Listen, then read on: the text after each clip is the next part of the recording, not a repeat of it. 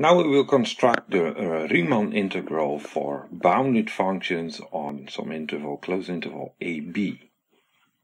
Yeah, here's the picture. So in blue, light blue, we see the graph of the function, and we are subdividing the interval AB into n equal pieces. So we have a width of an interval delta x equals b minus a divided by n.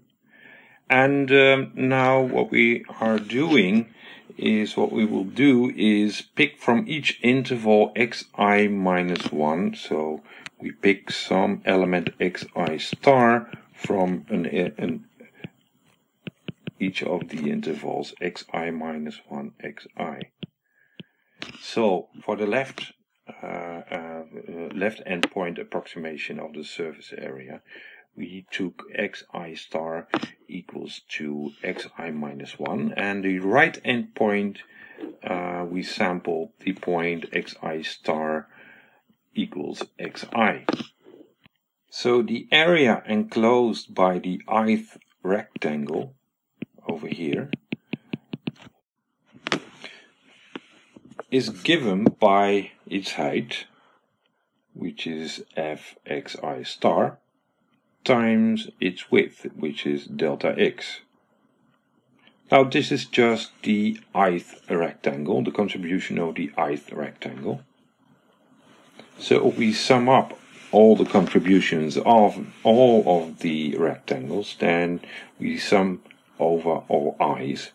So we get fxi star times delta x, and we sum over I equals 1 to n. So Sn is the complete estimate of the surface area enclosed by the graph, and allow x equals a, x equals b, and y equals 0. So now the question is, does the limit for n to infinity of Sn exist? Well, we use the following definition. We will call f, the function f, integrable over the interval ab if the limit of n to infinity Sn exists. Yeah, then f will be called integrable over ab. So if the limit a equals the limit of n to infinity Sn, which is merely the limit of a sum of predefined surface areas of rectangles, is the sum of I equals 1 to n fxi star times delta x, when this one exists. Well, in that case we will write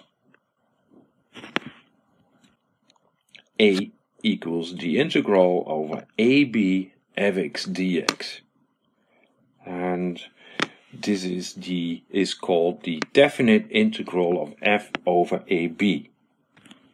I recall that we discussed indefinite integrals, but here we call the definite integral, since we now included the a and b. The definite integral of f over ab. And this one is also called the Riemann integral. So if we look at the notation of the Riemann integral, or the definite integral, then there's some stuff that can be said. There's some additional terminology, so there's a couple of things that can be said about this notation. A and B are called the integration boundaries, and A is called the lower bound and B is called the upper bound. Yeah, so this holds when A is smaller than B. Yeah, so A is the lower bound and B is the upper bound. And moreover, the curved symbol is called the integral sign, or summa, and it's not very clear, but it resembles a little bit the summation sign. So this is the integral sign, and it refers to the underlying limit of sums. Yeah, so which is reflected by this symbol. The function itself, fx, is called the integrand, so the function fx is the one that we use to define the height of the rectangles. It's called the integrand, so this is the function. And finally we have the closing symbol, which is dx. And of course we know dx as a kind of differential, but it merely states within this integral, it states which variable plays a role.